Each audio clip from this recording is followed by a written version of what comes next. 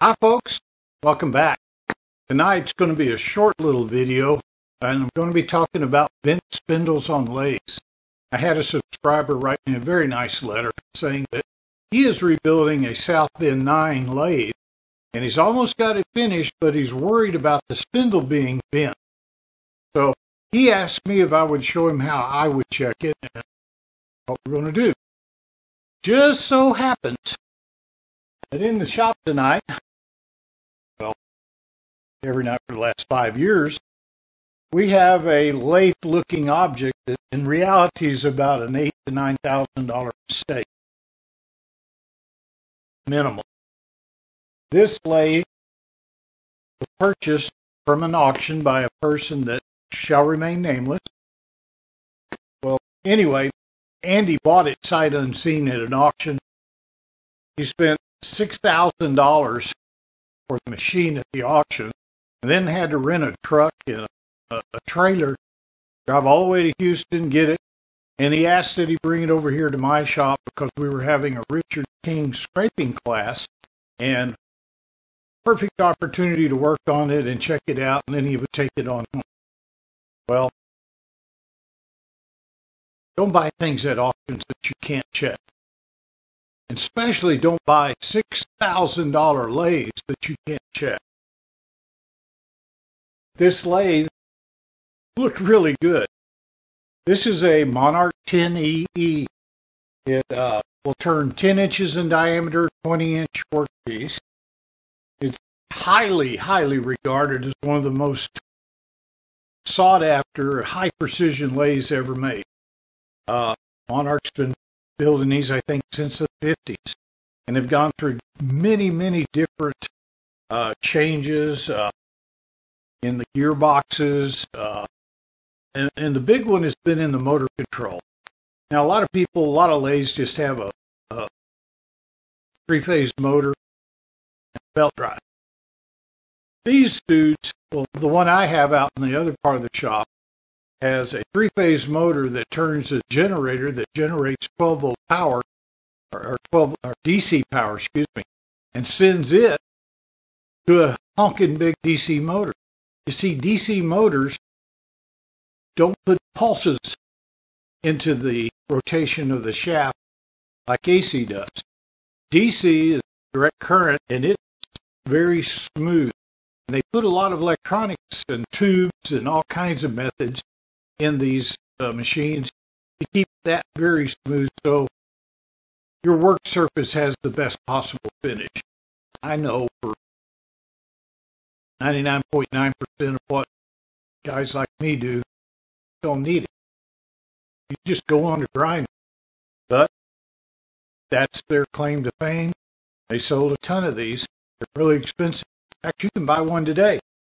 They'll make you one. The last price I heard was $160,000. I think they sold 6 one year. But big corporations can afford it. I can't. So I buy the old ones, fix them up, have fun. Back to our story of the spindle. This lathe was bought, sight unseen, brought over here. We were ooh and ah in it. Got a great paint job. The cabinet, I mean, who wouldn't love the electronics in a cabinet like that? Wow. Then we started noticing it had a few problems. So tonight I'm going to show you what we found. I'm going to move you over and focus in on the spindle and I'll show you what these idiots did to it. Now, this is the business end of any lathe.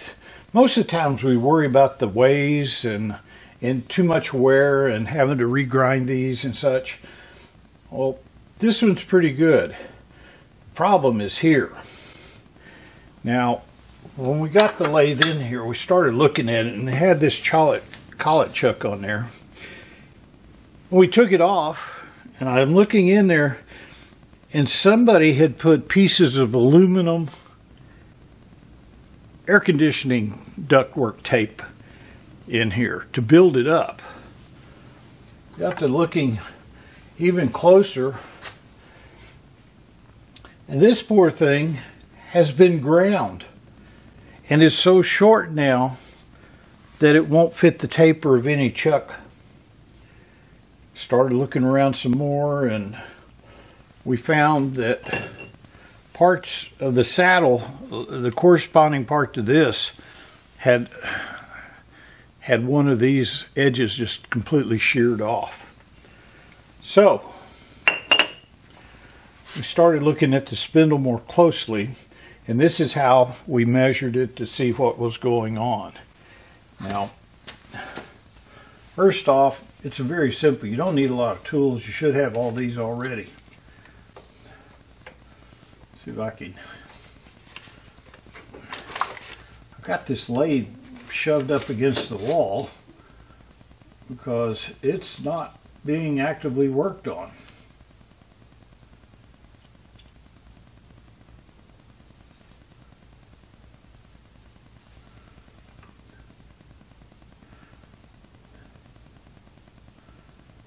I'm adjusting it on the inside. Well, let's go on the outside first.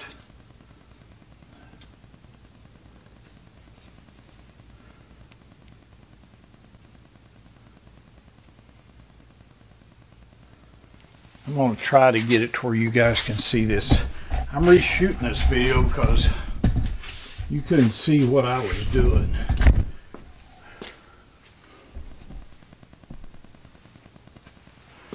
I'm going to try to make this where you guys can see it better. Now you want this dial to be kind of straight out. So I don't know what I'm going to do to make it better for you.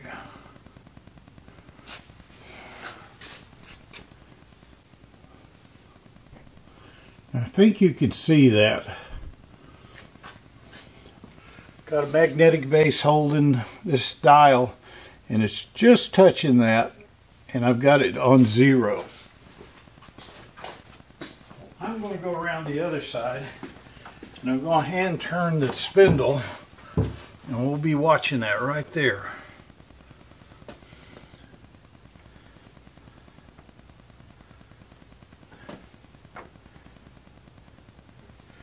You can see it's just barely wavering, maybe 1/10 of an inch or 10,000th of an inch, at the most 2 10,000ths, which you check that, you'd be really happy.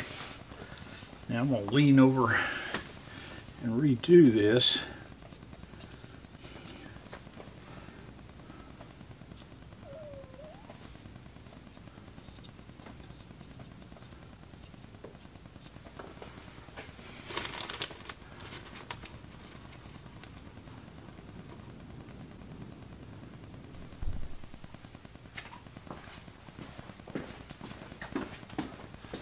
Now we're going to turn it again. This is on the inside taper.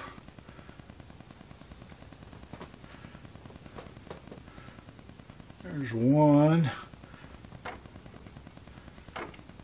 Almost 2 2,000ths of an inch right there, just a shy under it.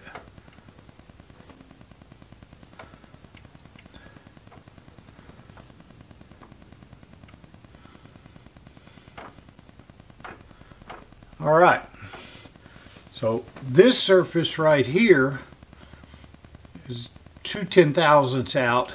This surface in here, where you could put a tool, is almost 2,000ths out. While we're here, another little thing that you check when you buy a lathe is to see if there's any in-play in these bearings. Now I take a board, usually a 2x4, but I don't have one, and you put underneath there and you lift up, and I know you can't see it, but I can barely lift this thing with a lot of pressure, maybe 3 10,000ths. If I saw that, I'd be happy on a regular lathe. Now let me move you to the other end.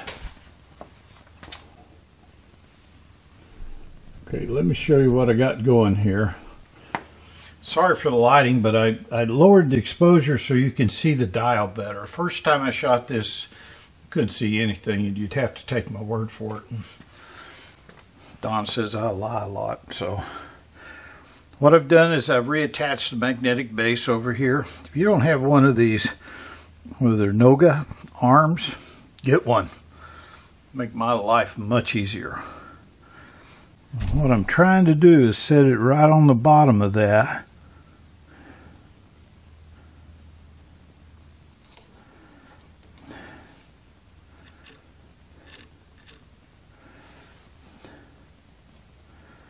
There we go. I'll turn this dial around some. And we'll go to 0. Okay. Now, get you in here where you can see the dial better. See what we got here.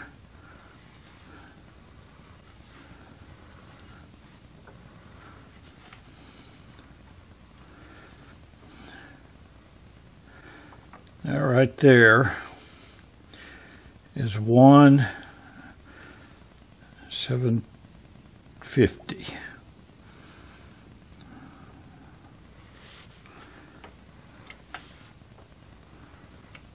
There's another. It's well over 2 thousandths of an inch run out on the inside of the spindle back here. And what I did earlier is I put a mark on this at the lowest point down here, and I moved around to the other side and I put another mark. And lo and behold, here's the mark on this side, and the other side it's about 3/4 of an inch over. So I know that this spindle is bent upwards.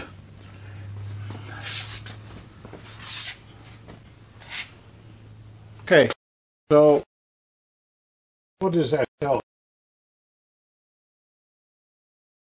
tells me that that spindle has a bend in it right now going up. Now, if they had not ground the spindle nose to try to make the chuck fit and run true, there's a possibility we could have straightened that by putting it on blocks and pressure. I mean, they straighten shafts all the time. Now, this is a precision spindle, and that may be a whole different ball game, but you could give it a try. This one, unfortunately, we can't do anything with because they changed the geometry of the nose so much. And even if we were to regrind the face, make it down lower, get it to a perfect geometry, you still have a bent U going around in those bearings. And believe me, these are really expensive, high precision bearings. And for it to take a hit like that where it bent that shaft, sorry, I would never trust those bearings again. They're toast. So, first of all, you got to find a spindle or make one. Yes, I could grind a spindle. But then you got to buy really expensive bearings. Now, we bought another machine at the same time, or we didn't, Andy did. This one did not have a taper attachment. And so he wanted a taper attachment. He wanted this to be a dream machine. So we found another 10E that had a taper attachment for $1,600. We went over the other side of Houston, looked it over, and frankly, it was pretty sad shape. It was an older machine, but we bought it, or he bought it, and we trailered it over here, and it's sitting out there. It's the blue model. It has one of the earlier generation motor configurations, a motor generator. It doesn't have the electronics in the drawer. It doesn't have anything like this. Now, a lot of people will strip all of that out and put a three-phase motor with a pace controller and control the speed that way.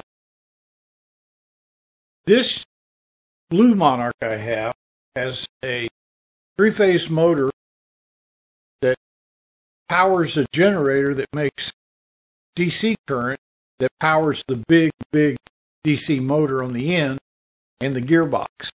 Well, when I got it, we looked at it and it wouldn't stay in gear. Somebody had put a wedge in it trying to keep it in gear. Well, I know a guy on PM that was making those gears at the time, and I bought one for it, and it's ready to go in there. It's just such a wonderful piece of artwork that I hate to put it in an old machine and never see it again. And it was $400. So these things can get really pricey quick. This one doesn't even run at full speed because something in the electronics is messed up. That old blue one out there runs better than this one ever will right now. So be careful what you buy. Don't just buy it because it was cheap or on an auction and it looked pretty and a later model. I mean, there's not as much wear on the other parts of the machine here. But boy, it's got an expensive electronic problem to solve. And Spindle's no bueno for nada. Buyer beware. Thanks for watching. I hope you learned something. Know anybody else that has a spindle for one of these things, give us a shout. Thanks for watching.